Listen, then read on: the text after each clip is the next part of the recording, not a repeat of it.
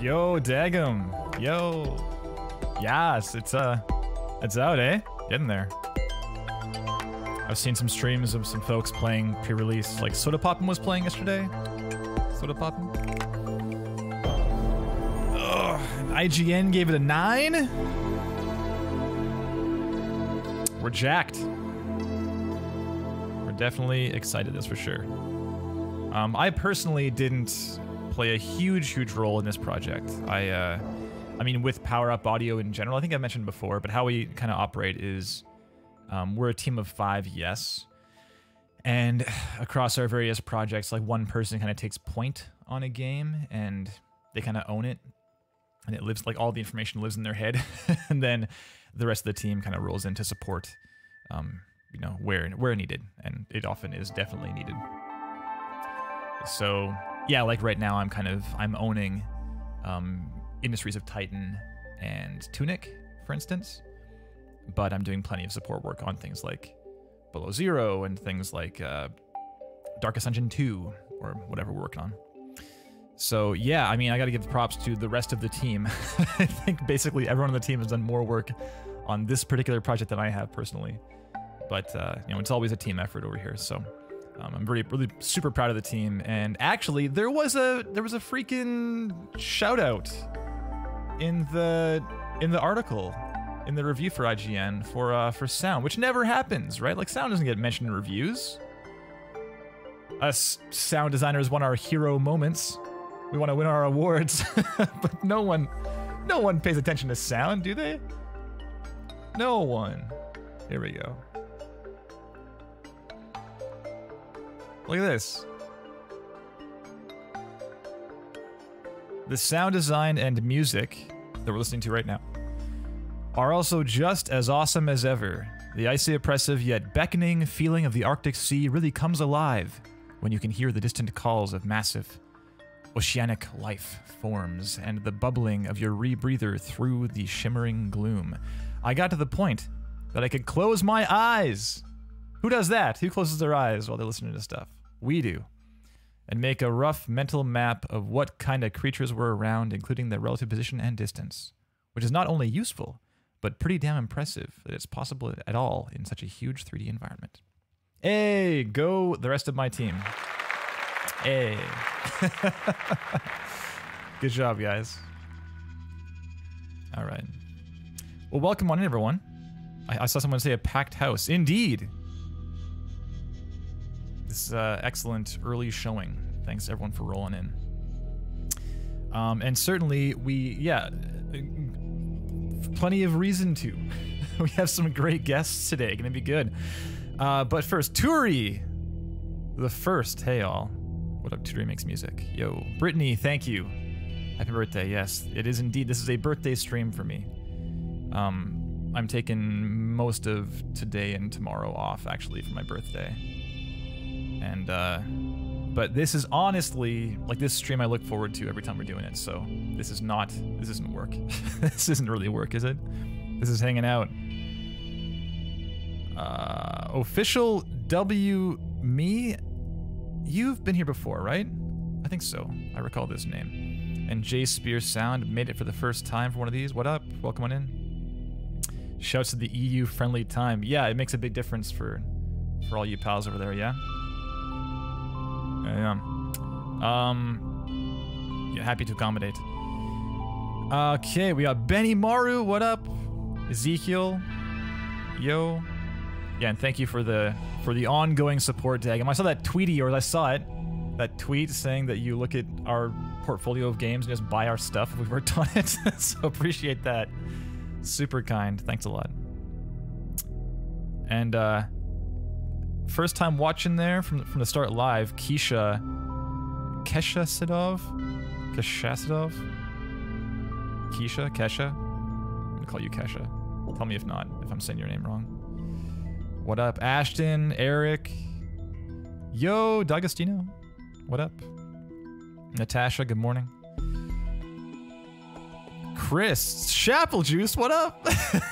Hey, Steven. I saw you liking some tweets there. Good to see you. Megan Fraser, yo. Are you the Megan Fraser I know in Vancouver? Do you work in art for games? Maybe not. There is a Megan Fraser working in mobile games in Vancouver. I guess you were a different person. All right, fair enough. Okay, good. What else we got? Oh snap, it's Sean. Yo. That's a new name, I think, right? Oh snap, it's Sean. Welcome on in. Sandabin? Okay. Benedict. Alex, good to see ya. There he is, Jeremy Scott Olsen. Here we go. Jeremy, welcome. Let's do some zoom in here before we get back to this. Yeah, I saw your brave tweet. Don't worry, we're just hanging out here. It's all positive. Don't worry, a horse who can drive. What up? Skew Nick, yo. Jordan Payne.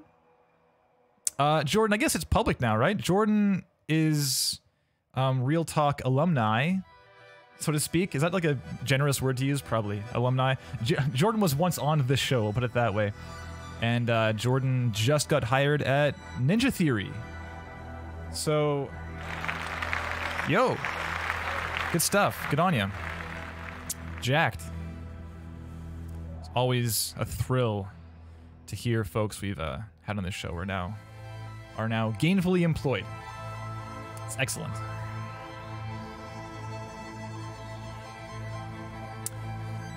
Sergio, hi everyone, just to thank you guys for the show and for the healthy environment. Of course, cheers.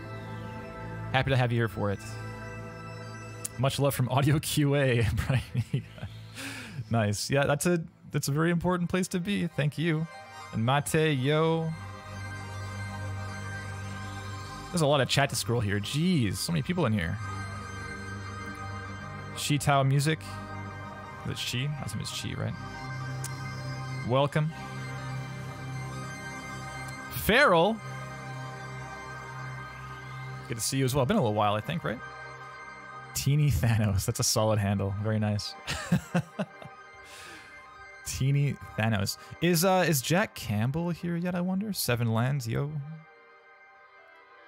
I haven't seen it for a while, too, Seven Lands. It's been a while.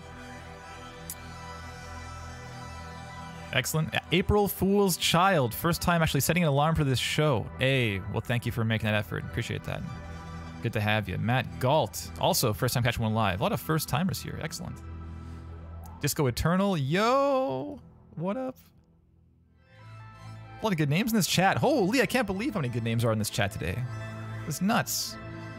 Wizrobe. Valentin, you're back. Good to see you.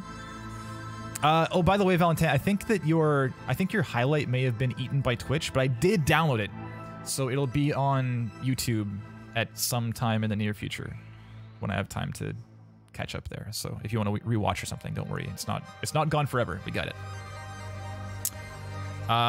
Okay, I think that's basically it. Jeez, I can't. Evan, first time here too. What up?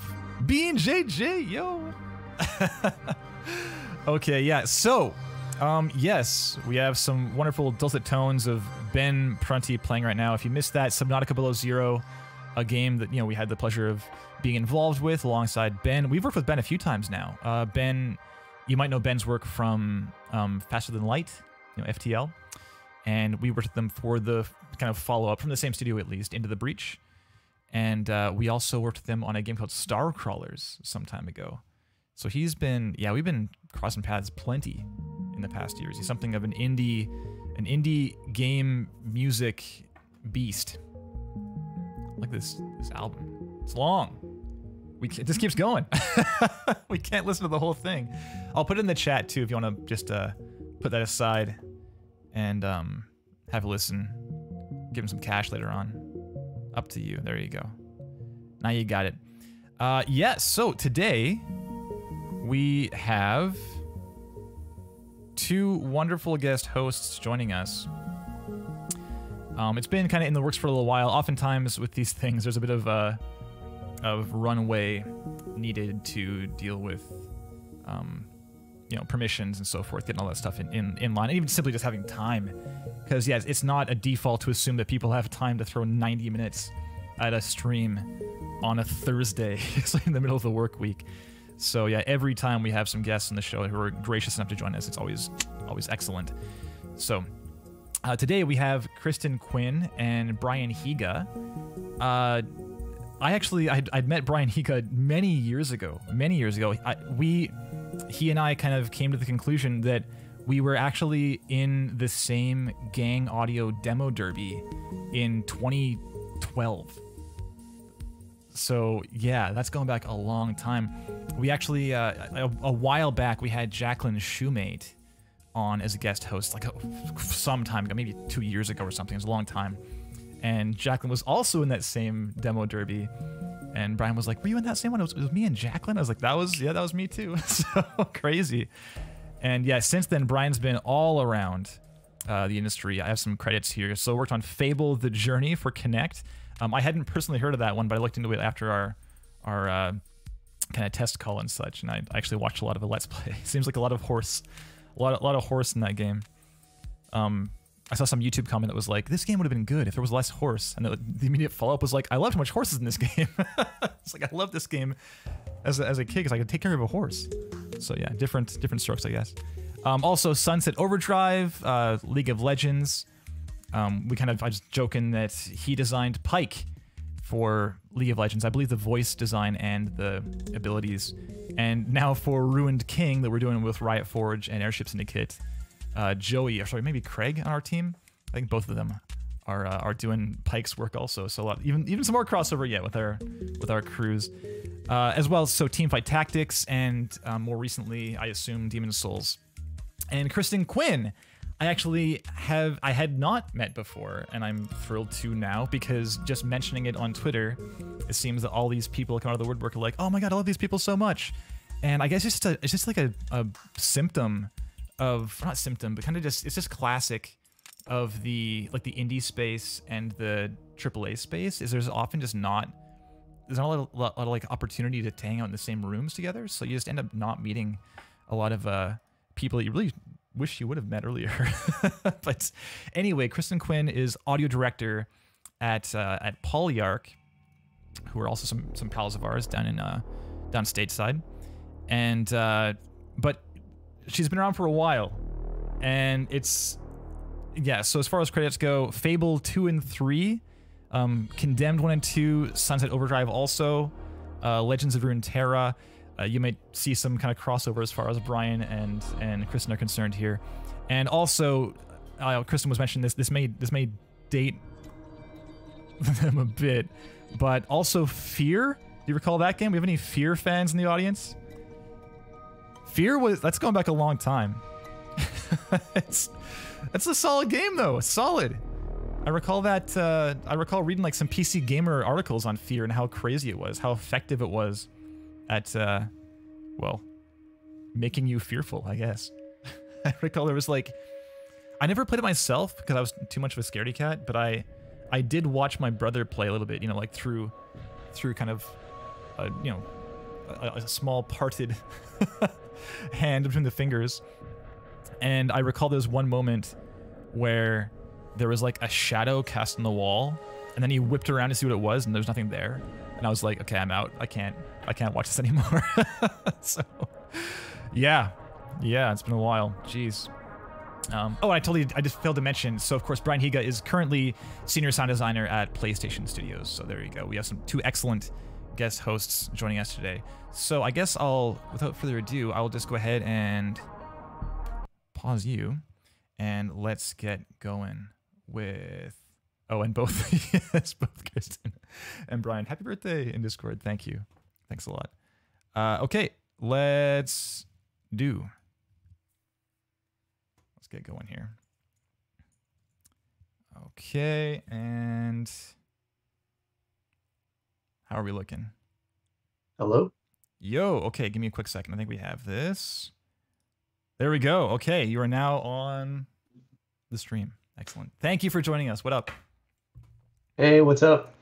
I see you donned your more metal shirt today, Bryan. Yeah, and thank you for probably changing the background too. It was black in our test call. You'd be like a floating head if you had the same background. I lightened it up a little bit, just a tad. Very nice. Kristen, thank you as well for joining us. Thanks so much. Yeah, thanks for having me. Oh, cheers. Let me just make sure I'm all lined up here. I think I'm still okay. Good. So I've already done a pretty extensive intro on you both. So for everyone joining us right now who might not be super familiar with the stream, this is Real Talk. We're taking a look at some game audio demo materials from some folks who are perhaps up-and-comers looking to get some more traction in whatever corner of the industry they're aiming for. And we're looking to give them some constructive feedback. Because often when you apply at some studio, just as a, with your typical job application, you might get a general like, sorry, like not this time, or perhaps you may not hear back at all. That's also relatively common. And you might not know why. Whereas with us, like, you're not really applying to our companies right now. So we're happy to give you plenty of feedback.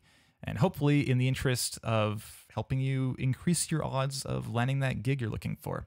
So we're looking at a few things here. We're looking for presentation, material selection, content quality, and distinction. Oh, lost you. There you go. And for presentation, it's going to be the web design, kind of just generally if the important stuff is kind of shoved in our face, if there's too much information or perhaps not enough. Things like, is there a bio? Things like just general flow, navigation, that stuff.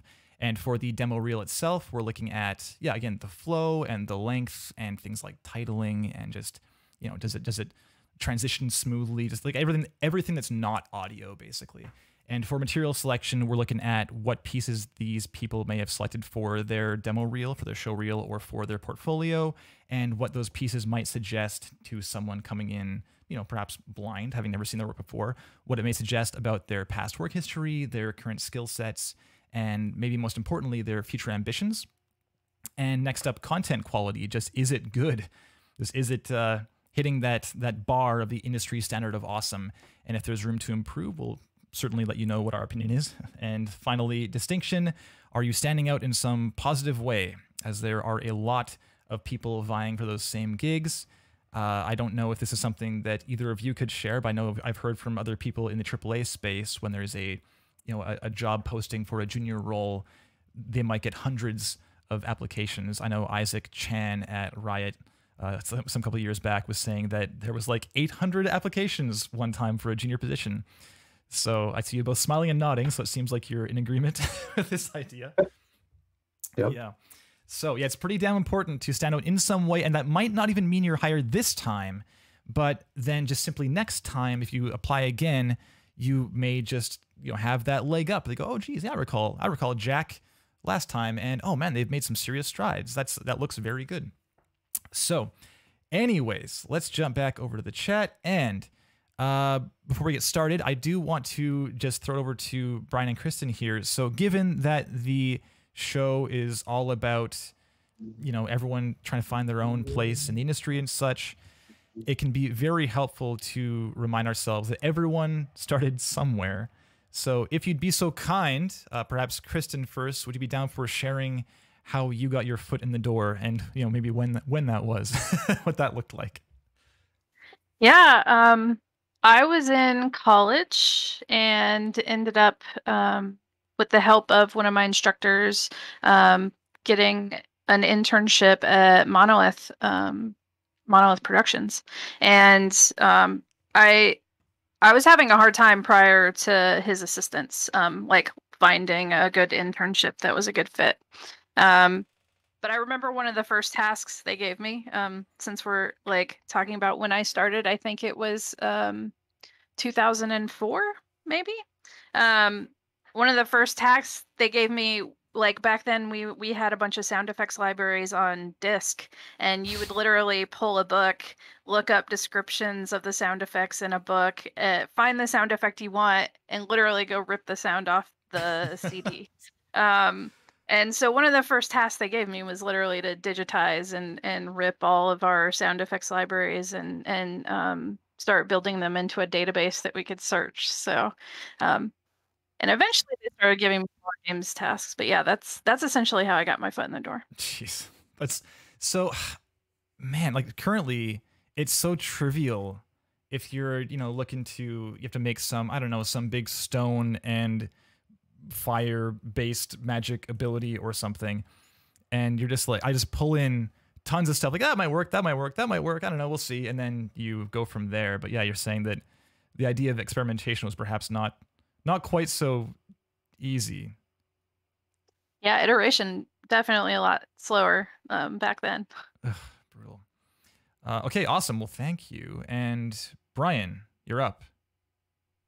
Yeah, well, this might be similar to a lot of people in the industry, but I started off not. I wanted to be a music educator. I was a music major in college, um, up until like my last year in college, and then I decided, oh, actually, I don't want to teach anymore.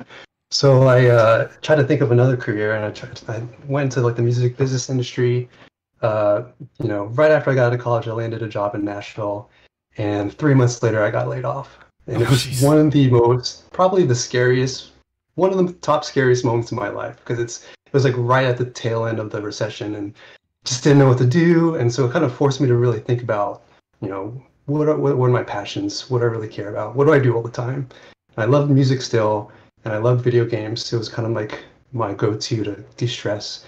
And I decided to try to put those together. So I was trying to see if I could be a music composer for video games at first.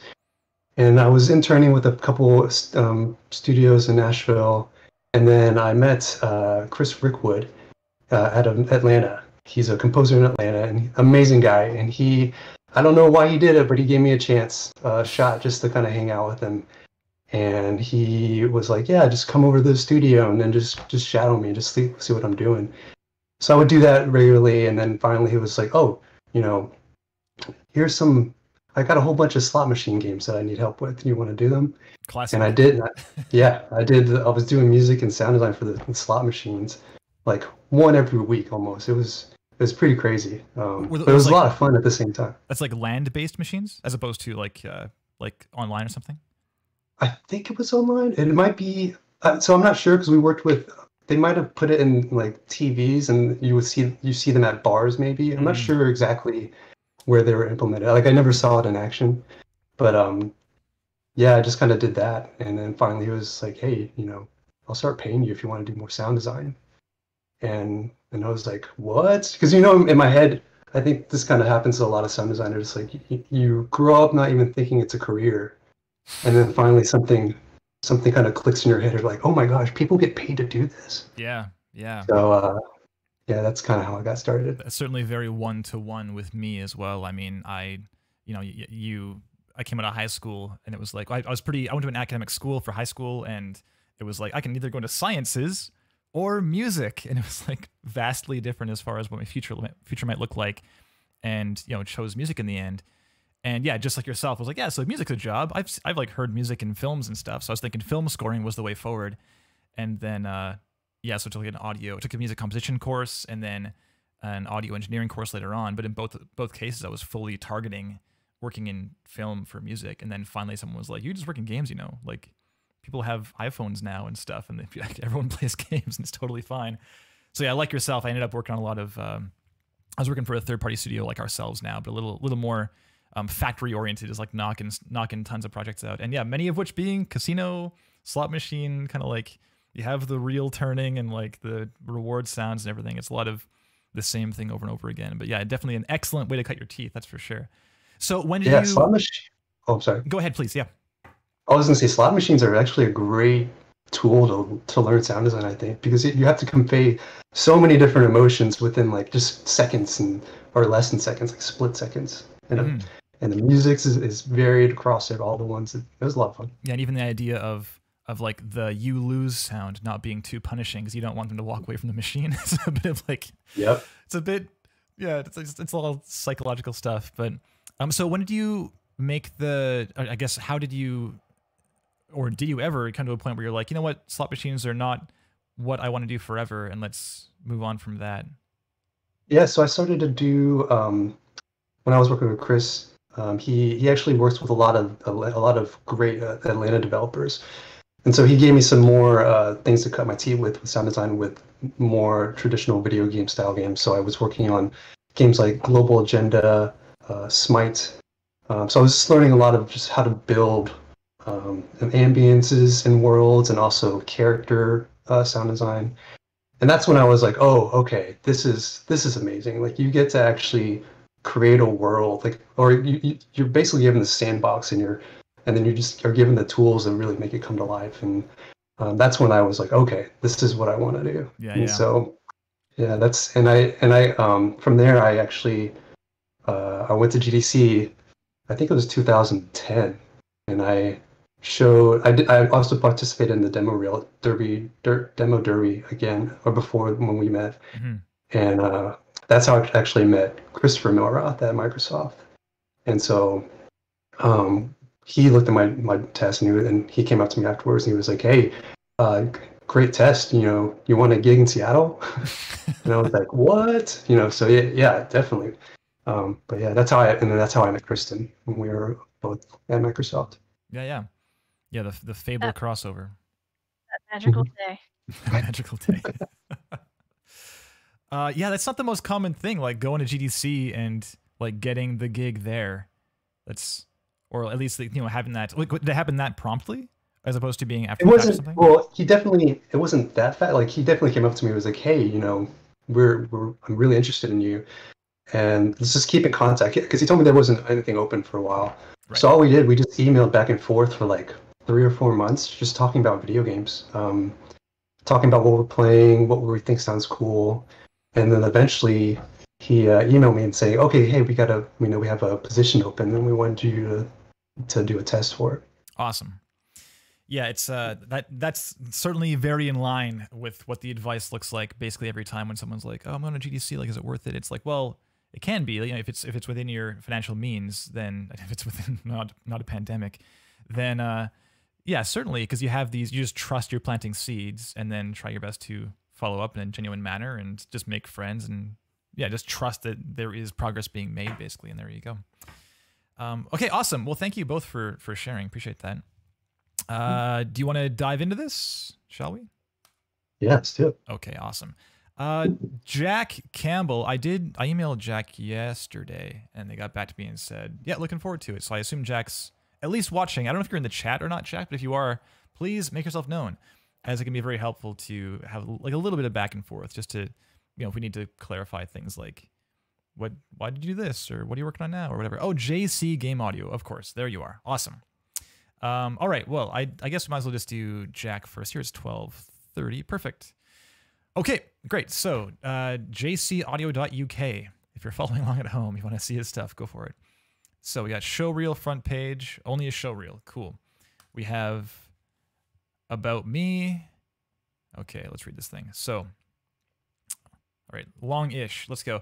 I am a Bristol-based game audio designer with over 10 years of audio and music production experience, holding a bachelor's degree in creative music technology. Cool. For as long as I can remember, I've been obsessed with sounds, music, and video games, and the incredible experiences that can be found at the intersection of these disciplines. My interest in all things audio initially led me to music production as a teenager, playing with anything I could get my hands on, Music 2000 on PS1, and eventually Reason. I carried this interest through to a music technology college course, and then to Bath Spa University to study creative music technology. Okay. During my time at university, I was involved in releasing music and playing shows. At the same time, I found myself fascinated by the sound design modules of my university course and focused heavily on sound design for moving image and game audio implementation techniques. Well, this sounds familiar. After a period of learning and experimenting with the engine and its blueprint functionality, I'm currently developing my own projects in Unreal Engine 4 using Audiokinetics Wise as middleware. My favorite games of all time include, oh, let's go, there's a few here. Metal Gear Solid from '98, Alien Isolation, Star Wars Battlefront 2, Half-Life, Arma 2 DayZ mod, nice. God of War 2018, there you go. Star Wars, KOTOR, nice. GTA Vice City, good one. Final Fantasy 3 Eyes, 8. And The Elder Scrolls 4 Oblivion, Age of Empires 2, Pokemon Gold and Silver, Smash Bros. Melee, Total War Shogun 2, there's a lot. Likes games, Crash Bandicoot, Dead Space, Call of Duty 4. Excellent. So pretty AAA heavy. Nice. Everyone's into the games in the chat. Very nice. Okay. Oh, and currently playing and loving. And then we're just going to change gears hard. Disco Elysium, The Final Cut. That's a very different game than all these ones above. Nice one. Okay. Great. So yeah, maybe worth asking you, Kristen. So when it comes to bios, is it important to you at all that a bio exists? Like, do you tend to read it and want to learn about people a little more? I do. I tend to like easy access to bio, resume, and contact. Like those are my core go-tos, right? Nice. Yeah, it seems like often the feedback is like, yeah, I don't really miss bios until they're not there. And you're like, oh, I wish I knew more about this person or something. Yeah.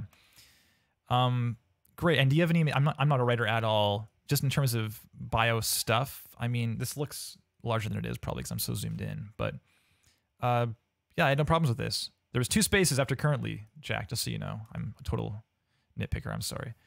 Yeah. Any feedback from either of you as far as like just the bio in general? Are you jacked on it? Jack Campbell. Okay. I thought it was good. I liked learning about the passions and kind of like the where it started from, and I really love that they included some of their favorite games. Like that really got me and pulled me in because I'm like, oh, I love that game, and Yeah. like reading that, I immediately then, if I were going to connect with this person, we have something to immediately kick off and talk about. You know. Nice. Yeah, Bryan, how you feeling? Yeah, I agree with. I would say the same thing. It's really great to see. Like you can totally tell that they play games. It's a great conversation starter, especially like I love a lot of these games on here, so we could easily talk about it. Yeah, this is a real shotgun blast. It's like, you like one of these, please. Yeah, it does feel. I feel it does feel maybe a little bit too long. Just for about me, because I usually like to get in there, get a taste of their personality. Where they're based and some maybe a little bit of background. Because it feels like after the second or third paragraph, I was like, well, what else is down here? And I was starting to scroll away. Yeah, I mean, in general, a lot of the feedback, or very common feedback, is like, look at your entire bio and see if you can remove anything that doesn't apply specifically to you. So things like, I'm very passionate about sound, like everyone has that in their bio always. So that may be room to, pull down things like this. The fact you've been in audio for 10 years, I mean, we sure hope that you like your job and you're staying in it for a reason, So like that kind of thing, you probably pull back, and even like mentioning your degree twice, like there's probably room to pull things, just dial it back just a hair. But on the whole, yeah, I'm a big fan of the games thing as well. I feel like it's like a really good casual middle ground, because in general you want to keep these things relatively professional, of course, but you don't want to be, you don't want to be jokey. And this is a good kind of like, yeah, and by the way, these games are awesome. That's certainly a big part of the gig. Okay, great. So let's just have a glance across these other tabs before we get back to the reel. We got portfolio, some audio redesign stuff. Okay. Soul City. I don't know what this is. Perhaps we'll learn on the demo reel. Metro Exodus. Is Josh in the house? Josh loves Metro redesigns. Great. And some more Wise and UB4. Okay. And finally, project breakdowns. Oh, so here's 2 of the things that we just saw, looks like. Yes. Very nice. Okay. And we got contact, finally, just a contact form. Okay. Well, I guess we might as well watch this reel, yeah? Oh, Josh is here. There he is. Good to see you, pal. Okay. Right. I'm going to go full screen, make sure I'm all volumed up. I believe I am. Okay, yeah, and Kristen and Bryan, I'll just mute myself out of politeness to you both, and we'll get going here in 3, 2, 1, and...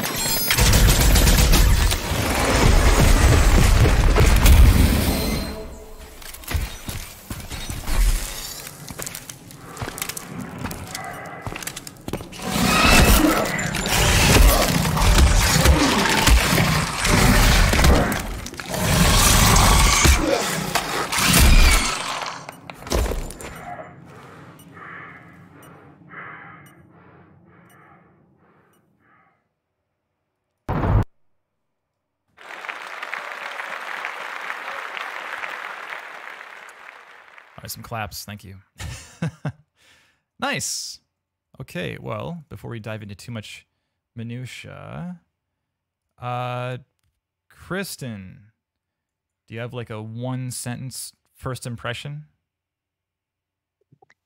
Yeah, I thought there were some really nice, like focused on creating a cinematic experience, especially in the opening sequences. I think though there's some detail that I would have loved to have seen there that I'm sure we'll talk about soon. Awesome.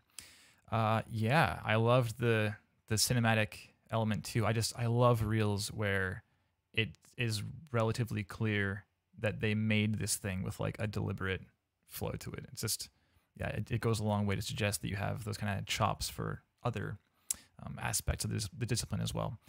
Okay, great. So let's talk about, let's remind ourselves here. We got presentation, material selection, content quality, and distinction. So let's go through a bit of presentation first here. We kind of already have mentioned a little bit of that, but just in terms of flow and stuff, yeah, I'll ask you again, Kristen, perhaps. What do you have any kind of like preference or recommendation when it comes to the length of a demo piece like this? It's interesting. I actually like the multiple pieces kind of fast cut when I'm looking for a job that keeps it succinct and like easy to digest, but also shows me a lot of variety.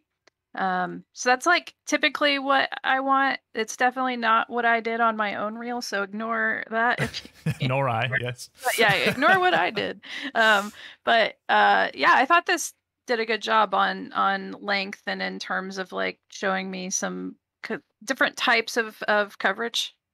Yeah, it seems like we had Rayson Varner from Obsidian a little while back, and we were just kind of discussing how it seems like the longer you've been, like the more experience you have in the game space, the more you can justify a longer reel because you have just more things that are kind of worth seeing, or like, you know, more things you can like suggest are worth seeing. Whereas if you're newer to the game space, it can be harder to, you know, justify that kind of thing because you just haven't worked on things that much. And you can't do like the TED Talk style of reel. You need to do just, here's some stuff. I'm awesome, right? Okay, thanks for your time. And that's it. So yeah, minute 8, I'm down with it. I also feel like I care about what the reel's trying to show me, and I might change my opinion on what it's trying to show me. Like if it's a more technical implementation reel that's cut with content or versus just a like straight sound design reel, I might look for something slightly different.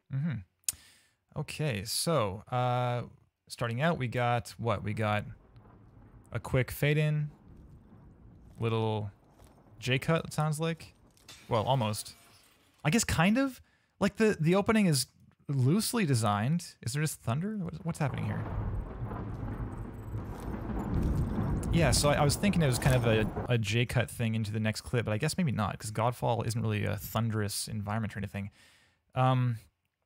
Yeah, Bryan, do you have any hard opinions on that kind of thing? Like when it comes to the opening cut, I love seeing like a designed, you know, motion graphic name popping in it. It goes a long way to show you're serious. But I mean, yeah, do you have any thoughts on just the thunder there? Yeah, actually, when it first started, I think the visuals like of Jack's name just kind of like fading in.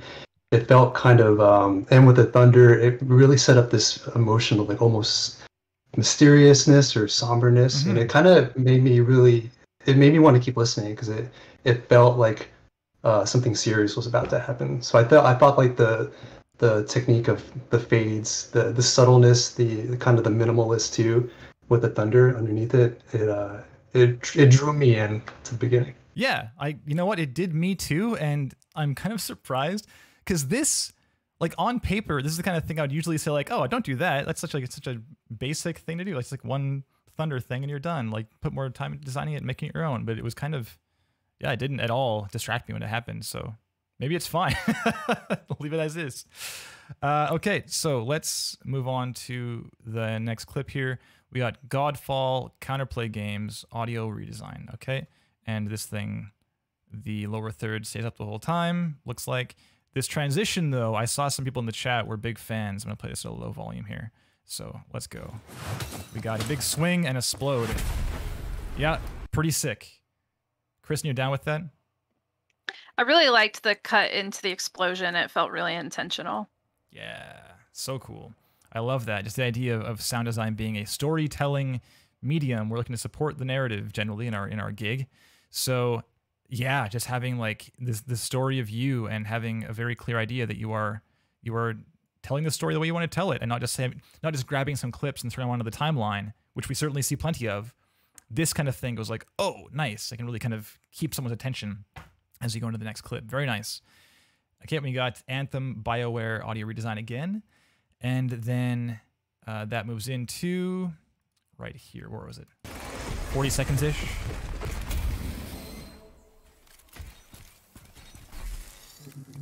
That's so sick too. That transition on the pickup. It's like a similar color palette on the pickup and the was like kind of a spark flaming thing. The next clip, the lighting of a spiderweb, was it? Yeah, that's sick. Yeah, it blends so seamlessly. Yeah, I wasn't even sure like what you had done there, Jack. Like what the transition was. It worked so perfectly. It was so nice. Oh, I'm a fan.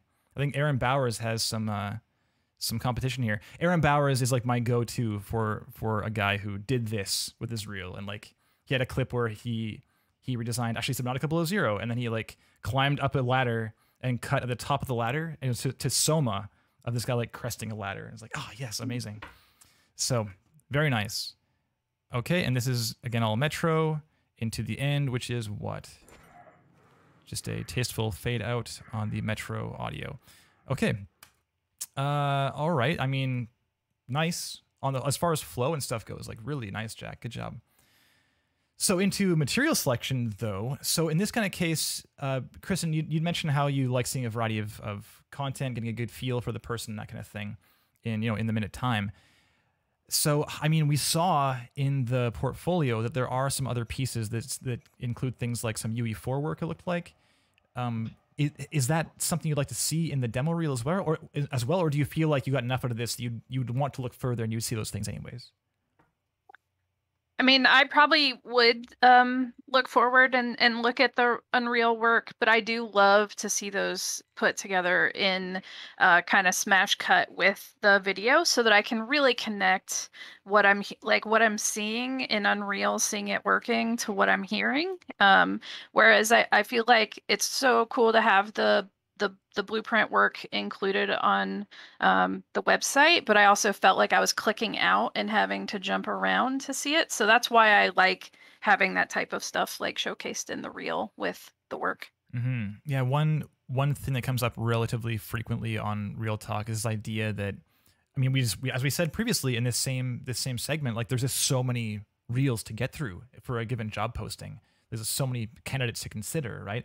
So the idea of having kind of like this 1 minute truncated, like this is if you only have a minute, if you have like a lunch meeting to get to, here is all you need to know, and you're gonna knock your socks off, and you can come back and look at some more later on if you want, but this is the need to know right here. And yeah, Jack, I'd argue that your need to know is not as fully need to know as it could be. Like it's not as inclusive, because it seems like, I mean, your work is strong in here, so I feel like this stuff is probably at least worth looking at. And it's just really up to you, Jack. Like if you think that it's worth running the risk that people might not see this, or if you feel confident enough that you're like, oh no, my stuff kicks ass, and they will for sure click through and see the other things too. So yeah, really up to you. Just bear in mind that is a possibility. So I guess maybe worth just, I mean, it seems obvious to me, but Bryan, one thing we ask ourselves looking at this stuff is like, well, given the pieces they've chosen, like what kind of job do you think they're aiming for? And I would say AAA. Are you in agreement there? Yeah, for sure. I mean, yeah, it seems pretty clear, despite the Disco Elysium shout in the bio. Awesome. Okay, so let's move into content quality. So Bryan, we'll start with the Godfall clip. Do you have any thoughts in terms of like what's working, what you might have done differently, that kind of thing? Hold up one more time. So I really love just the Foley work. I really love the Foley work. Everything felt tangible, real, has some weight. And there's this one part, the part that kind of stood out to me was there's like a powered up moment. Let me find it. Oh, actually, yeah, when the swords meet and you get this big metallic hit, and then just the blast wave out. Mm-hmm. I thought that was it was a really cool standout moment. It was everything that I would have expected to hear when I first see it too.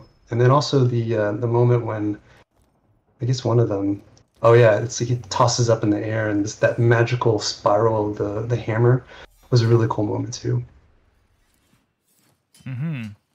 Yeah, on the whole, I mean, I don't really have any. I've seen this clip is being designed more and more often. It's kind of becoming like, it's moving into over-designed territory, as far as the reels we see at least. So that's maybe a consideration, but I mean, it's strong. It's really good. I think the only feedback that I can think of right now that I mean, in watching these things, I try and like keep a second set of eyes like over here over my shoulder, like watching myself for things like if I get jarred or that kind of thing. And I feel like I may have been kind of like, oh geez, on the very first impact. I'm gonna go full volume again just to see that. So here we go. Yeah, that very first clack, I definitely jumped. So yeah, maybe be aware of that, Jack. I mean, it's like the smallest nitpicky kind of piece of feedback, but this sword going down, I don't know if it doesn't scream like loud in stereo and you know, like super hard transient. Just be aware of that, because yeah, we are going from like just ambience only. This, as Bryan said, this mysterious like, oh, we're gonna pull you in to listen to more, and it's like bam right off the bat. So yeah, be aware of just kind of the danger of those kind of transients coming out of nowhere. And also, just from like a storytelling standpoint, if you want to help things like that awesome moment that Bryan mentioned, like of the sword coming down and the shockwave coming out, like that's obviously a big moment in the story, and to have like the sword just touching the ground beforehand and having that like almost equally loud is almost working as like a disservice to the later impact, because you want to try and have like your dynamics somewhat reflective of the action going down. But having some power there is, you know, certainly arguable. So yeah, it's good to have it fully designed as you have to. Just keep that in mind. Okay, Kristen, do you have any thoughts on the Godfall clip?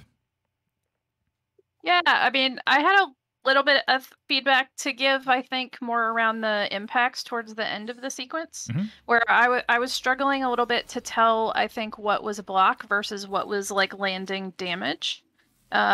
And so for me, I'm always looking for those, like, how much gameplay feedback is this providing the player in a reel? And I just think creating a little bit more distinction between the blocks and impacts and that being damaging, I think could feel nice. Yeah, when there's like a punch being landed, right? Like right here. Let's see.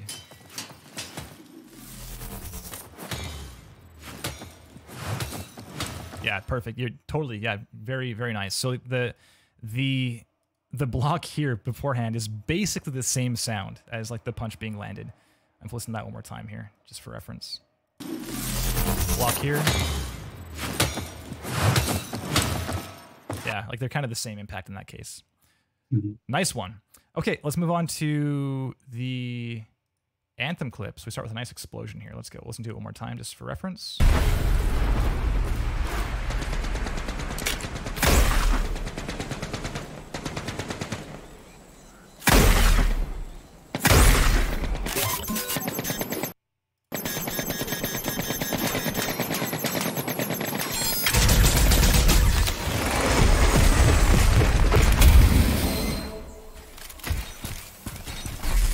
Yo, I love that you included just the movement afterwards, kind of just the quiet after the storm. I love that the fact that you included that part, because oftentimes people will not. They'll just have like the action-packed bit and then move on from there. Yeah. So Kristen, I'll start with you this time. I'm super not a big like shooty gun designer guy at all. It's not really the space I reside in. But do you have any thoughts on the Anthem clip? I thought it was really good. I thought it was very stylish. Like it really showed me something different from the previous clip, which I really appreciated. I really liked there were techie UI elements, and the guns felt like they had a lot of character. The only piece of feedback I would give is that I wanted to hear a little bit more of the tail on the sniper shots and how that like moved through the world. But I thought it was a lot of personality. Yeah, I I mean, the the one thing that comes up in the chat often is the idea of pushing back against this concept of like single syllable gunfire, where it's like bah, and that's the entire thing. It's like more like kind of thing as they're shooting, and certainly heard that on this sniper shot. Very cool. Bryan, any Anthem hot takes? Yeah, I agree with everything what Kristen was saying. It's super stylish. I really like just how different it feels compared to the first clip. I do think that I'm not sure. It might be maybe the rifle right before the lock-on stuff. Like you just said, it kind of just has one syllable, and I think it could have a little bit more of a like something that has a little bit of like a second syllable right before to have that trigger sound to give it a little bit more character. And then the moment when the player's locking onto all the enemies and then the shooting and everything, it feels kind of chaotic. It feels like the dynamics are all like sitting up here. I feel like maybe like the UI sound for the lock on can be a bit more subdued because it happens so often. It can get kind of grating if you hear it like 10 times in this video. Totally. So something maybe a little bit softer, lower in volume, but still staccato, so you can kind of get that feeling like, oh, I'm locking on to all these enemies. And do you have something to say? Yeah, on that, just on the lock-on thing, just from a design standpoint, yeah, it being grating or kind of repetitive, it's tricky, Jack, because like you want to have something that stands out from the rest of the soundscape, and beeps will certainly do that. But I think you're faced with the challenge of making this also sound like good news, because locking onto enemies is like great. There's going to be good things like big explosions to follow, and that's good news for the player. But if you close your eyes and listen to this, it could easily be like you're flying too low, like alarm in a fighter jet or something, Like it's kind of bordering on alarm territory as opposed to this is a good thing. So maybe like some kind of upwards inflection, like blink, blink, blink, blink, blink, like something that has a little more positivity to it. But yeah, it's challenging because it is a very short and repetitive sound. So yeah, you're faced with that challenge, obviously. Yeah, it sounds like a sound of someone locking onto you, actually. Yes, totally. Yeah. Okay, let's move on to the final clip here. And we'll have a second just to glance at those other pieces too before we move on to Jeremy's stuff. So here's Metro, Josh Adam Bell's favorite game. Let's go.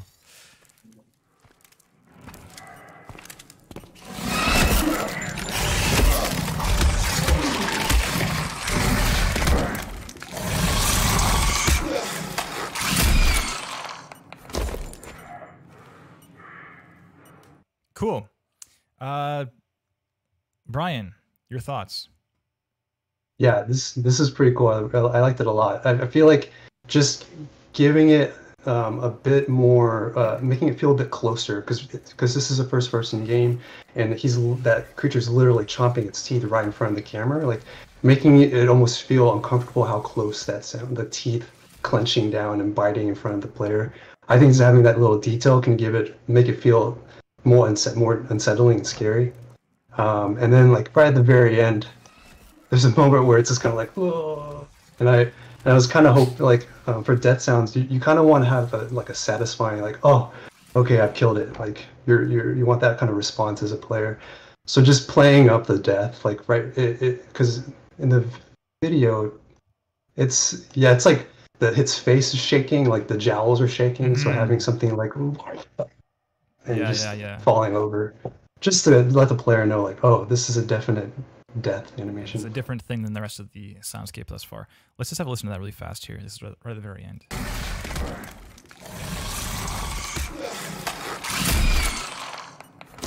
Yeah, totally silent during the jowl shake. Worth some love there. Kristen, any thoughts there? I had very similar notes to Bryan, so I think I agree with everything he's saying, like ways to feel the perspective shift when he's farther versus closer, like ways to make the jowls pop, his teeth pop.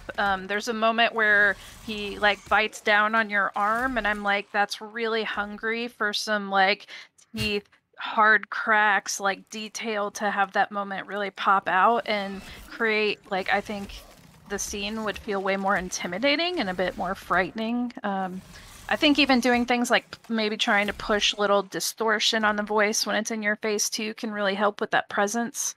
Yeah, similar notes. Cool. Great. So then let's go ahead and move on real quick. We have like 5 minutes-ish until 1 o'clock to move on to Jeremy. Let's just look at the portfolio clip, maybe the project breakdown. I'm just going to glance at this Soul City thing really fast. So, let's just play it in the same window. So, are you talking to us, Jack? You are not talking to us.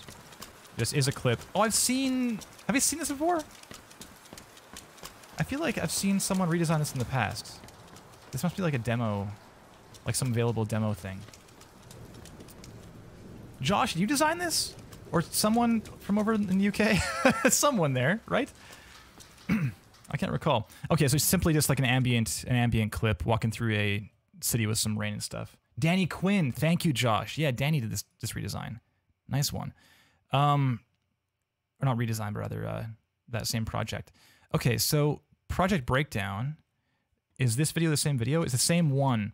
Okay, so that's maybe worth mentioning, Jack, is like having the same thing in 2 places on your site is a little bit like a bait and switch, because right now I already watched this video on your portfolio page, and now on the project breakdown page I'm kind of expecting to have a more, like if I see a video here, I kind of expect to click this video and have you being like, hey, I'm Jack Campbell and here's a breakdown of the thing I made, and it's like an 8-minute video of you talking about like what you did in UE4, etc., etc. So maybe that's worth asking you two, actually. Like that, for me personally, I love when those things exist, because if their front page has been effective and has like got the hooks in and I want to see more, then this video that's like self-narrated and has commentary and has a little more in-depth information about their work, like I love seeing that. Is that the kind of thing you want to watch, Kristen? Yeah, I think this is the part where I'm like, I have to refer back to what I had just heard, because I don't know that I would sit with the video a second time. And so like having the audio in your show reel, as well as being able to showcase some of the blueprint work and maybe some of the wise structure while narrating over talking about what you did and then showing it, I think is really impactful. But yeah, I look at kind of setups like these and I'm really glad it's here, and I want to get into it, but it's more like when I'm seeking out for like more my own educational purposes rather than looking at reels. I feel like I don't sit with these things as long as I probably should. Yeah, it's more of like, okay, cool, it's here, and now moving on. It's just like this. It's almost like for me at least, I see something like this page and all this text. Like it's clear, Jack, that you put a lot of thought into this. You put all the time into preparing these, these little screen caps and stuff. But like, I'm not going to read all this text. It's really demanding of your time. And if you're able to instead do a video that's like a video version of this text, that is you like walking us through what you did in a really succinct manner, I think that's going to be more likely.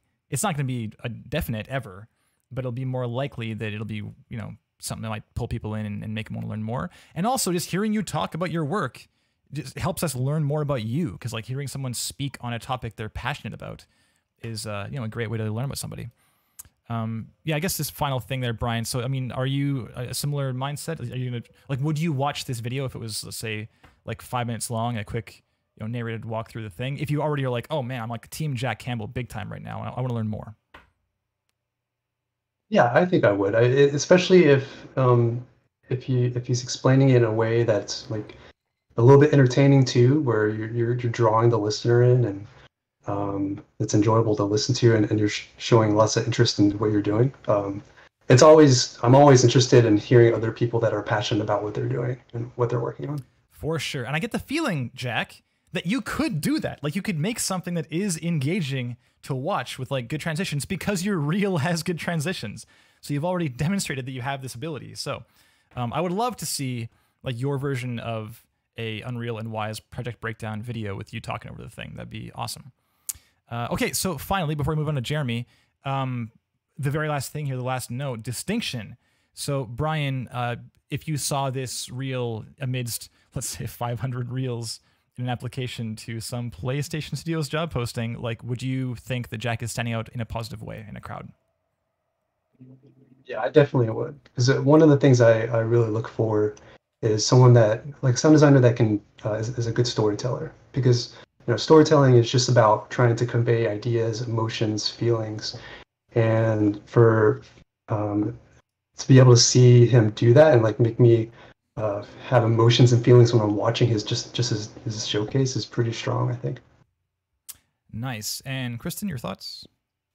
Yeah, I mean, I think so. I think like the fact that I'm seeing, sound design skills as well as technical skills too, like that really pulls me in and makes me more intrigued and shows like a breadth of skill set there. Nice. Okay, I'm inclined to agree. Really strong reel. Like I was saying, Jack, I mean, the way this is edited, this is one of the more like mindfully edited reels I've seen in a while. So really nice. Like even if the work therein was not very good, the editing was awesome, and I would be like, this is awesome, and they're clearly serious, and they have those chops at least, and the sound design part will come. But I mean, you're already in a strong place for your sound design too. So really, really nice. Good job.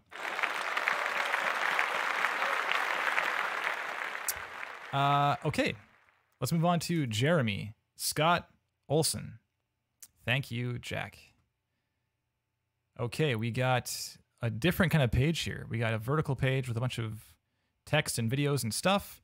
We have things on the side and the top. We have sound for games, scoring and composing, sound for picture, voices I've recorded, and music recording and mixing. I guess we're in, because I see the URL is pretty long. It's like main.jeremyscottolsen.com/sound for picture/sound for games.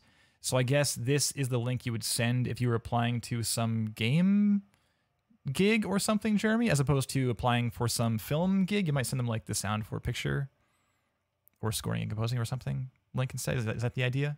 So I'll stay on this tab. Confirm in chat, please, Jeremy, if you can. Otherwise, for the time being, yeah, I'm not sure if either of you have clicked this yet, but don't click it yet. The blog link. When do you think the last blog post was? Just take a guess. I don't know yet. I don't know yet myself. I'm just curious what you think.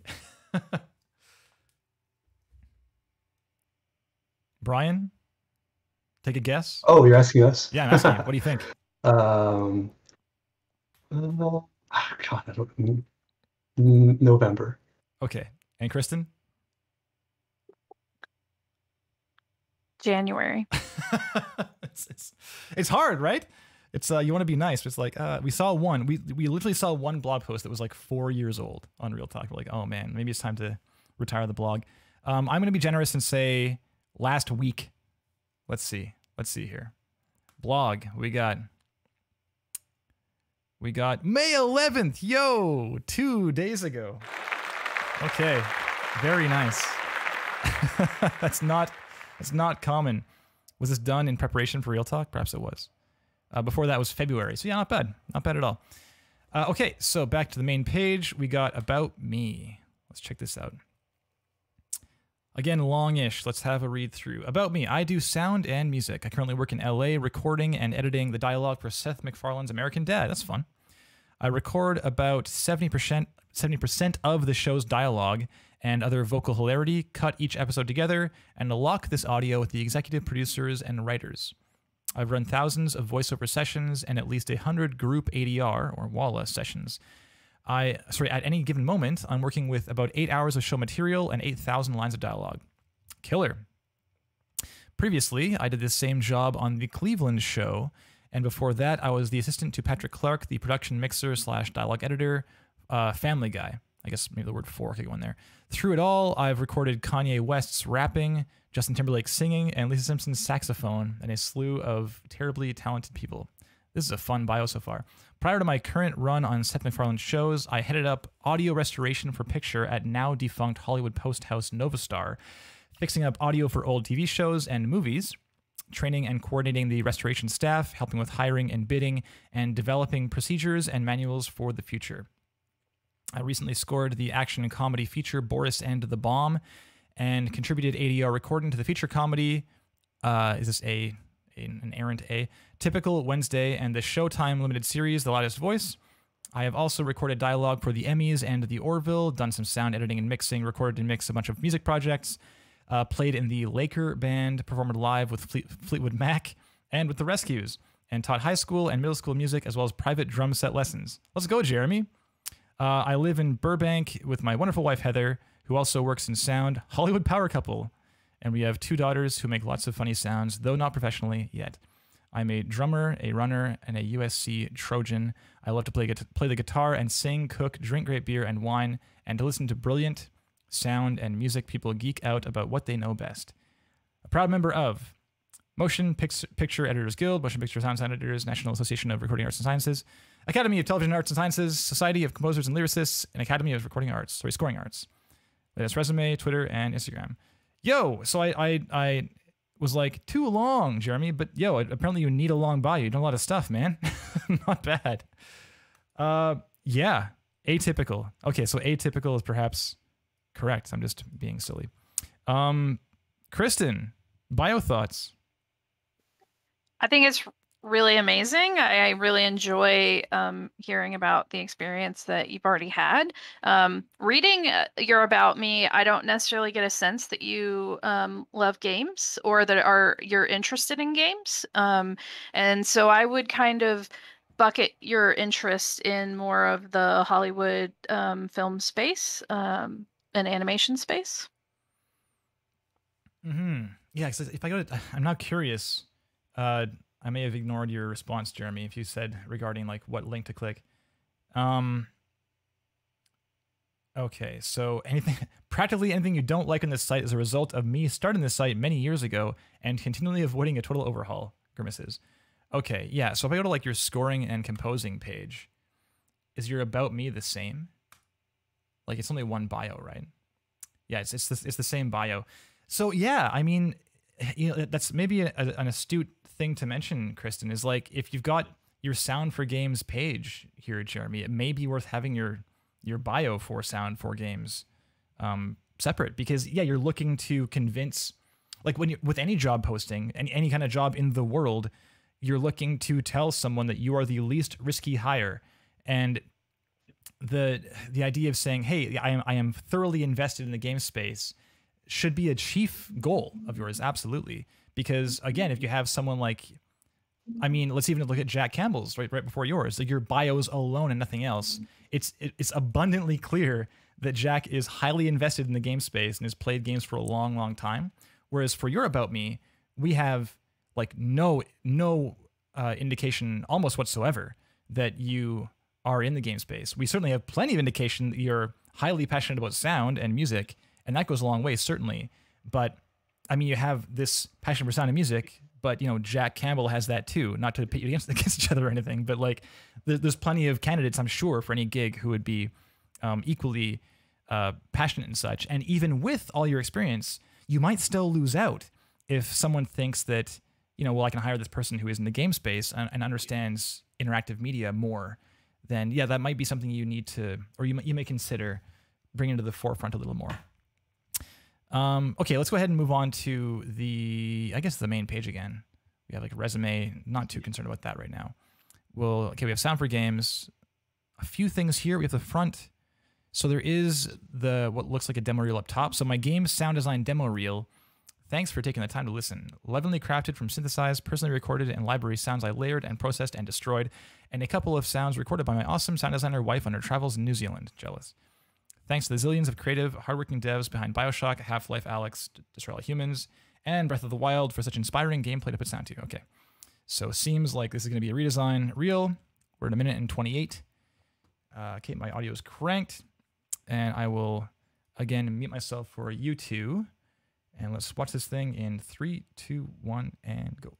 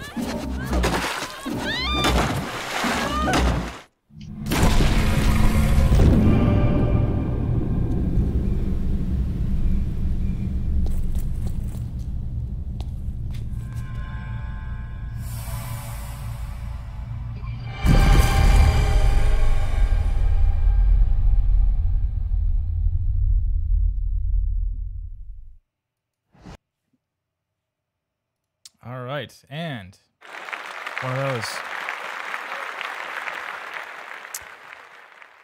Thanks, Jeremy. Okay, let me just get back over here again. Oh, my bad. 1 second. There we go. Here. All right. So, Bryan, before we dive into the nitty-gritty, do you have any... Well, again, just like the one sentence first impression approach first.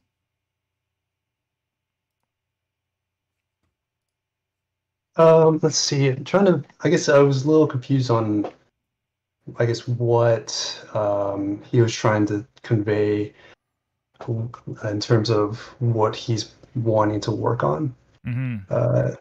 Yeah, it just felt like I didn't get a clear sense of like a strong stand or like a strong foot on the ground saying, this is what I'm passionate about. Yeah. I'm inclined to agree. Let's dig into that a little bit. So how about this actually? So we're talking presentation first. It's 1.5 minutes. That's on the longer side, in my opinion, in terms of like looking to get into the game space. Because yeah, you're in a unique position, or not the most common position at least, Jeremy, in that you have like a boatload of experience in a lot of things that I'm sure people in the chat would be like, oh, I wish I could do that, or I had done that. But your game experience is obviously, quite small, if anything at all. So you've got this 1.5 minutes, and I don't know that I got bored, but I maybe during Half-Life Alyx, I felt like I wanted to click ahead a little bit, just a little bit. It wasn't egregious. There certainly have been some reels in the past where it's like the first clip is 30 seconds long, and it's like the same unchanging clip, and you're like, oh man, this is tough to get through. So what I was gonna ask Kristen is, even like the name of the reel is called March 2021 Update. Like, I mean, I know some people have like some hard opinions when it comes to like the names of reel, if it's like demo reel or sound design reel or show reel or that kind of thing. Do you have any thoughts there? Honestly, I hadn't even noticed until you pointed it out. So not an issue. No problem.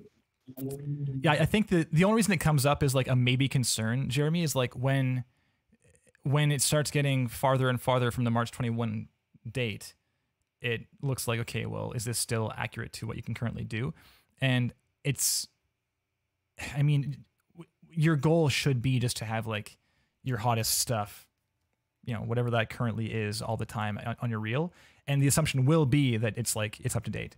So you probably don't need to have it dated. Just say like it's the demo reel, period, and just make your old one private or something, and you're done. Okay, though, I'm gonna play this just from the very beginning. We got some fun motion graphic text. Cool. We got some lower thirds, maybe a bit too low though, Jeremy. It's fighting with YouTube UI, you see here, yeah. So BioShock 2K games, linear redesign, all audio. All audio probably isn't necessary, and also linear probably isn't necessary. In general, I personally at least will recommend just like trimming fat wherever you can, because any additional text just serves as a distraction from watching your awesome scene. So I think the ideal scenario is like you have some text here that someone can just like glance at, get it, and get back to the action in front of you. Again, super nitpick, but just a consideration there. I do like the fact it's this kind of, black fading into the background with the white on top of it. Makes it very easy to see, etc. Great. Moving on. Yeah, maybe in terms of like transition stuff, Bryan, do you have any thoughts there, just from clip to clip?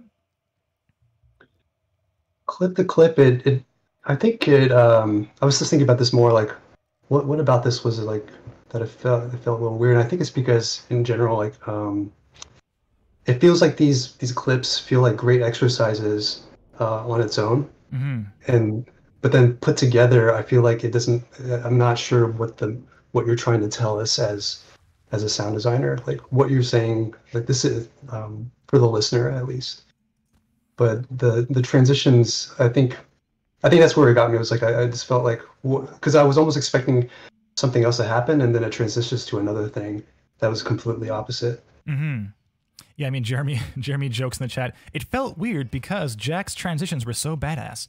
I mean, Yeah, we definitely don't actively compare. We try not to actively compare like the two reels that are on one show, just out of politeness to everyone. But I mean, yeah, I mean, there you go. I mean, if you applied for a gig with Jack, and you know, you just have that indication of like, well, here is what another reel might look like, and you can see, even without considering the sound design therein, it's like they're obviously very deliberately put together. So with yours, yeah, it definitely felt more like I have these clips, these things I did, and here they all are in one video for your viewing pleasure, as opposed to something that was crafted for the purpose of, you know, selling yourself and your abilities. Yeah, so I guess so back to the length thing. So Kristen, did you feel the length was fine? Now 1.5 minutes versus 1 minute last time? You know, I don't know that it's the total length that got me. I think it's the amount of time you spend inside of each clip. Like, I think what people are talking about in the transitional flow of like how you digest each scene and then move into the next scene, like that cadence and that rhythm kind of allows the listener to like have something climactic happen and then have a moment of breath, like to reset before going into very fast-paced sequence. And so I think for me, it wasn't about the whole length as much as it was trying to be like, wait, I transitioned. Now what am I paying attention to, right? Yeah, sure. Because there was one transition that I had kind of like laughed a bit. I don't know if it was audible on stream or not, but it was the end of Half-Life Alyx, I believe. It was like right here, 51 seconds. I'll turn it up here. It's just like, yeah, it's gone. It just cuts to black in the middle of an enemy cry, and that was kind of a little more like, okay, yeah, there was definitely like not a whole lot of like active thought put into when we're transitioning. It's like, and we're done, moving on. So that's yeah, something to consider for sure, Jeremy. Let's go into oh please, yeah, Kristen. I was gonna say I did love going into Half-Life Alyx and like seeing a physics moment, because physics is like the crux of those games, and like it was so weighty and like it literally made me smile. So yeah, you know what? I laughed at the same thing for like a positive reason, and I glanced at Discord and I saw you smile, and I was like, that's probably the same reaction at the same moment. So, very nice. I love the squeak on the movement too of the head crab. Oh yeah, that was a good moment too. Very nice. Okay, let's go into material selection. Bryan, you were saying that from this clip, you weren't super clear on what Jeremy wants to be doing just in general. I mean, more specifically, do you think you could kind of nail down what area of the industry or what kind of games Jeremy might want to be working on eventually? I guess I couldn't. It seems like AAA because you've got Half-Life, Zelda in there. But in terms of like, even I guess aside from like AAA, like I guess I wasn't getting a sense of, because usually people will say like, oh, I'm a combat sound designer, or this is what I'm really passionate about, or this is what the job I'm going for, or like I'm all about magic, or more Foley driven, or physics. But it just felt like there wasn't a strong push into any one of those directions. Yeah, I'm inclined to agree. I mean, Kristen, do you have any care to take any guesses at what kind of gigs Jeremy is vying for? I mean, I would have said really moody games or horror games until we cut into Destroy All Humans. Yeah, I mean, even like the size of the studio you're looking to work with, like the kind of games. I mean, like the size, magnitude of these games. I really have no idea. I mean, Half-Life Alyx is a massively different game than Destroy All Humans, so it's tricky. I mean, and it might be, Jeremy, that you don't even know yourself as far as what kind of like specific games you want to work on, and you're just looking to flex this muscle a bit and look into the interactive space, and that's totally fine. Of course, that's great. Again, like Bryan said, this is a wonderful exercise for you. Just be aware that might be something to consider as far as like what your demo reel is communicating, and ideally, it could be doing some double duty, saying, hey, look how awesome I am, and my work is amazing. And also, it's very clear that I am a good fit for your studio, and you're applying for some, it's like a horror demo reel, and you're applying to a horror, like a game is making, a team is making a horror game right now. It's like, it's a clear that we're speaking the same language, right? Whereas in this case, it's a bit more of a scattershot kind of thing, and it might not land as a result. So content-wise, though, how are you feeling on the BioShock clip, Bryan? Yeah, I love the transition from coming underneath the water to you above the water. I think you can just play up that moment more. I think you can play up that dichotomy a lot more. So like when you're underwater, more sounds of bubbles just rushing everywhere, especially when I think it's the plane propeller that falls through the water. Just really like you almost want to feel like you're in the middle of water. It's almost quiet, and then you hear this huge, mass just flying down, and then the bubble trail afterwards. Mm-hmm. Yeah, I like that. I too like that transition moment, but I feel like, yeah, with you, I kind of wanted to hear more, just like a more like crazy distinction between like that shift, because even in terms of the story, like we could be drowning, and now we're not going to drown, although it's still bad news. It's like moving from one horrible scenario into another horrible scenario. Kristen, any BioShock thoughts beyond that? I mean, I had similar feedback. I got really excited initially because who doesn't love BioShock? It's an amazing sounding game. Yeah. And who doesn't love playing with hydrophone recordings, And so I was initially really excited, and I think I agree with Bryan. I wanted and Kevin, I wanted more in the scene, more water, more detail, and I wanted like cleaner, more metal tonal stuff that rang out and kind of had these long groans and like just to sell more about what that thing was that was falling by me and things like that. So but yeah. Yeah, nice. Okay, then it's just carrying on then, Kristen. How about the next clip? And Alex, I know you love this physics moment, the squeak on the head crab there. Yeah, I mean, that made this whole scene for me. Like, I was just so happy to hear the physics and how much character and personality it was. I liked that it kind of showed me a really different style too from the previous sequence, but it wasn't such a drastic jump that it felt jarring. So I thought like transitioning into the scene worked well.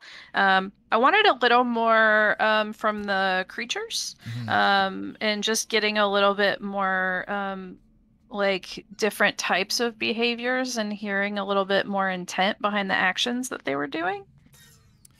Yeah. One thing I got from the creatures. Let's just play a squeak full volume one time again, just because it deserves an encore performance. Let's go. Let's go full volume and play. Very nice. Claps for that one. Very good.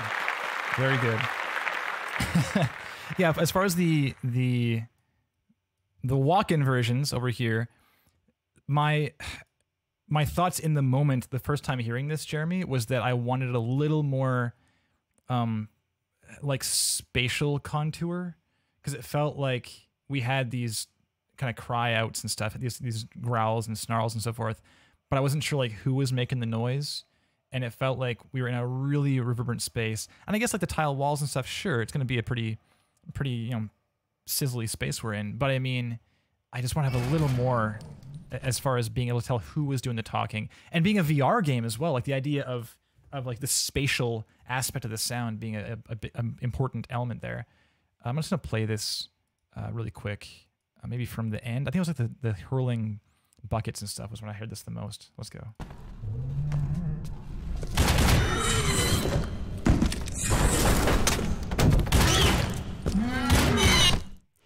At the very end, we got that like really tight, kind of close, like, yeah, and it was at that point I was like, oh, nice. It feels a little more close and dangerous.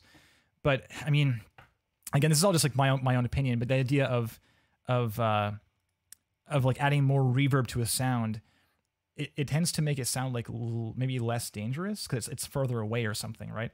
And the idea of like the Metro clip, like you were saying on the last one, Kristen, I think Bryan as well, how like having more of a disparity between like being farther away and being close up is like helping to communicate that danger. So that very last, I mean, sadly, the one that's cut off, that's cut off, I think was the best indication of that. But right, I mean, I guess we have a little time left here. Bryan, do you have any thoughts on Half-Life beyond that? Yeah, I really love the first part. Of course the squeak, but all the telemetry of the UI felt really good. I like that the added footsteps that you added, because the camera's obviously moving around. I think the moment where the player picks up the gun can feel more important. Because right now I felt all of the UI sound coming from the left, but I didn't get a sense of like almost like a satisfying, the player's been armed type sound. Yeah, totally. Yeah, make him feel powerful. Okay, and then moving on to finally the more fun clip, Destroy All Humans. I guess it's not finally, there's 2 more clips left. Yeah, massive right turn here onto this game. Bryan, any thoughts here? Any notes? So it was pretty funny to watch it. I haven't played this game yet, but the sense of style was there. It was really fun with the electricity and like the humans like. The one thing I would say though is I feel like just the clip. It was because it's so chaotic and the camera's moving around a lot. It definitely was a little bit. I felt I had trouble following along exactly what was happening. Yeah, it's a good note. I mean, compared to the Half-Life Alex clip, where, yeah, Jeremy, you've got this like very focused, I mean, it's VR, right? So we're very focused, we're looking this way or we're looking this way. It's very clear where the action is and where the attention is. But yeah, this is definitely the kind of clip where it's not quite as, like, I personally, I love these clips where it's like this kind of, this contained mini story. I mentioned in Jack's Anthem, it was Anthem, I think, right? Where there was the lock on, the shooting, the lock on, and like the boost and the land and the walk up, get the thing. So we have this like big intense moment into this like smaller moment, got the movement. So it is like this story. Like we shot the guys, we locked onto them, we blew them all up, and we walked over and got the thing. Like that's a story. Whereas the Destroy All Humans clip isn't really a story. It's like the middle of a story almost. And yeah, just due to the kind of nonstop action, it can be a little harder to find our footing, even right away. I'll press play here, and it's just like stuff happening so fast. The camera's whipping around, so you're not doing your viewers any favors as far as being able to kind of weather that transition and keep track of what's going on. It's just another risk you're taking as far as losing attention. That's all. Kristen, do you have any Destroy All Humans thoughts?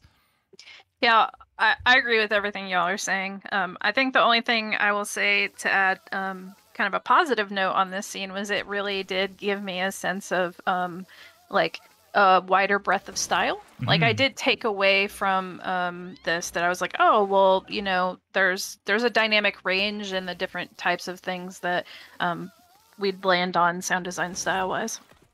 Yeah, I mean, we're kind of ragging on you, Jeremy, for like, your stuff is too varied, but yeah, there's certainly a positive aspect to that as well.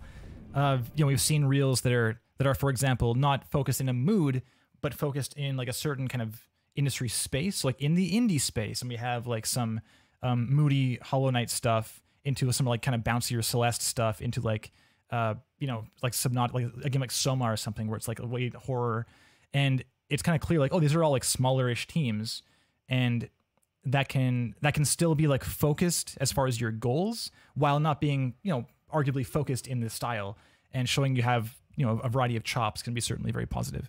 And finally, Breath of the Wild. So, we haven't talked about this at all, I don't think, but Kristen, do you have any opinions on like if there's anything if there exists a piece that is maybe something you should shy away from for designing because it's like, too popular or overdone, or it's like maybe too lofty a goal if it like won some awards for audio or that kind of thing?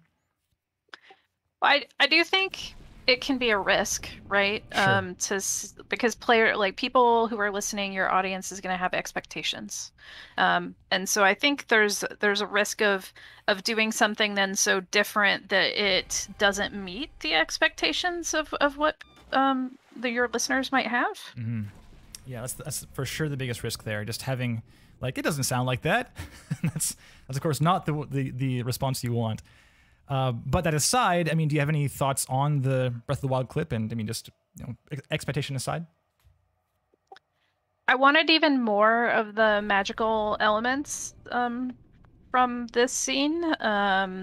I thought some of the textures and everything that was there felt nice. I just again wanted the magical elements to really pop out more. Mm-hmm. And finally, Bryan, last thought here, if you have anything to add.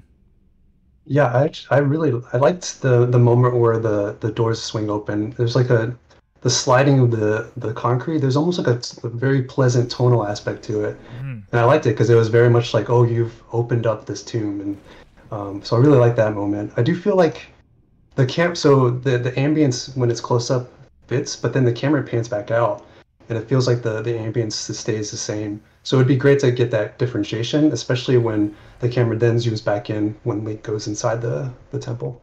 Yeah, that too was my thought, and it piggybacked off the consideration for like spatial audio in the Half-Life Alex clip, because I had that note watching that first, then we got to here, and I was like, yeah, it's kind of the same similar symptoms. Like we have this the camera change, or the idea of the thing is over there and things that are farther away have, you know, more of a point source aspect to them.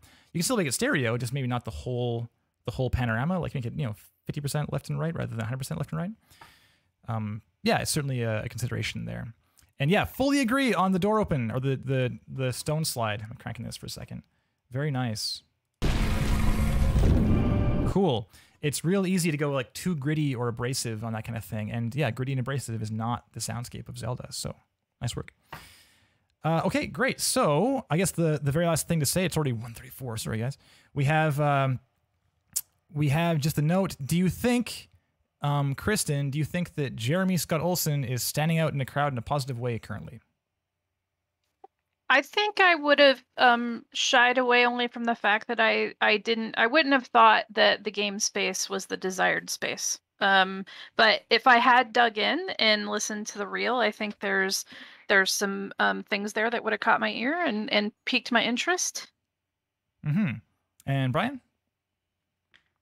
Yeah, I think it's almost there. I feel like just trying to construct it in a way where you're trying to tell, you know, a story with the listener, so then you can get them interested and bought into what they're listening to.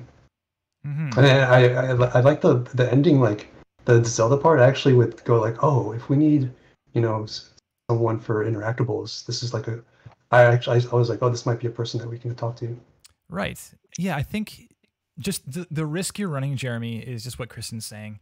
Because I mean, for real talk, yes, we read the bio first, so we kind of get to know the person we're looking at and stuff.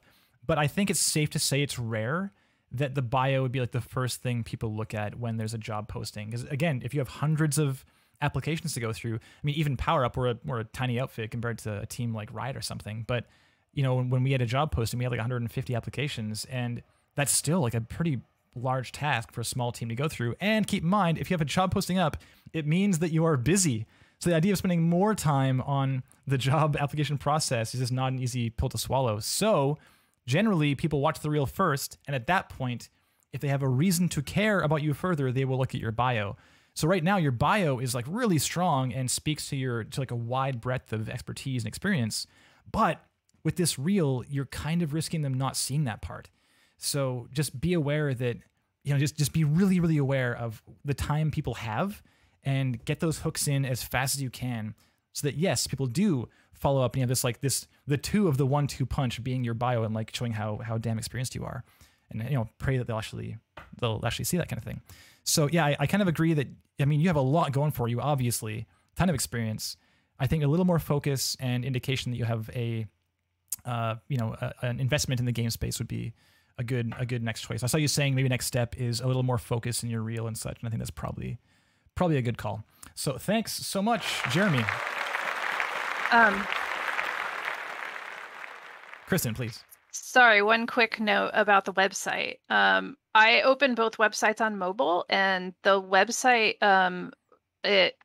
it orients differently, and so the links on the left are actually at the very bottom of the page, and I was having a really hard time finding out how to even navigate to the about or contact or any of those. So you only get the top links, so just as a heads up. There you go. Hot tips. All right. Well, I guess before we bid you all farewell, we're around 1:37. Sorry, going over time here. There's just too much to talk about. So I'll hand the floor off to you, Kristen, first, perhaps. If you have anything else that you'd like to add, as far as like if you can even talk about what Polyar's working on right now, or if you have anything else you want to just point the community in the direction of, go for it.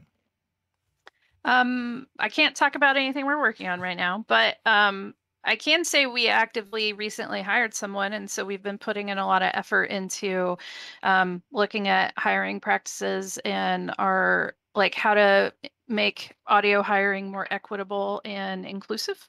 And so we've recently made a lot of changes to being able to provide interview questions up front early, even before we get people in through the door. And we partnered with Pro Sound Effects to create a deal to do a limited license library that we were providing to all candidates. And I'm always interested if other people have ideas on ways to make hiring practices more equitable. So please feel free to reach out if you have ideas that you would love to share. Nice. The Pro Sound Effects, that's really cool. So to all candidates? So everyone applying gets like a limited term license kind of thing?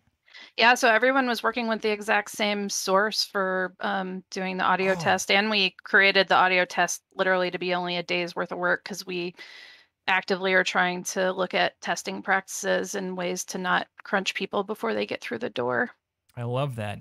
I know Will Roger was on a panel some time ago and mentioned audio being how game audio specifically in like the game industry space has a lot more of a like a financial gate to get through.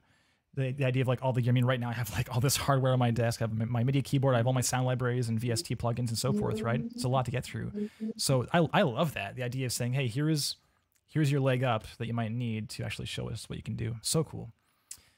Okay, thanks so much. And Bryan, do you have anything to add? I suspect you probably can't talk about what you're working on too, but I'll at least ask the question. Yeah, same here. I can't talk about it, but just wanted to thank you and thank everyone that's listening and watching for letting me be a part of this. Follow me on Twitter if you want to talk about video games, Star Wars, or RuPaul's Drag Race. I'm there. Very nice. Okay, well, this one is for you two. Thank you so much. And I'll say as well, I'm not sure about you two, but if Jeremy or Jack, you have any kind of follow-up questions or any clarifications, yes, our Twitter is equally open, so feel free to follow up. I know, Jack, you're emailing, so feel free to reply there if you have anything else to add. Or if you want to send a V2.0 in at some point. We always love seeing kind of follow-ups from people as well. So, okay, thank you so much again, Kristen and Bryan, and I guess I'll let you go here. Yeah, thank you so much. Happy birthday. Oh, thanks. Cheers. I'm off work. I'm done after this, so cheers. Okay, see you. Nice. Okay. All right, that was killer. I was looking forward to that one for quite some time. Let's get some more Ben Prunty in your ears. More Far Less Alone. Let's go. Oh, it might get mad at me, though. It always does. It's like, oh, nice. It's buffering again. Nice. Okay, great. So... thank you, everyone, as always, for being in the chat and helping out, giving your own hot tips, hot takes, etc. It's always great to see. I saw someone earlier in the chat saying, "I love this healthy, supportive community and such." And I think that game audio really boasts a pretty unique community in that way. And I love being able to kind of have this watering hole for all you to roll up and chat and hang out and such. So thank you all for hanging out, and I guess I'll see you in 2 weeks. Yes? Okay, cheers. I'll see you soon.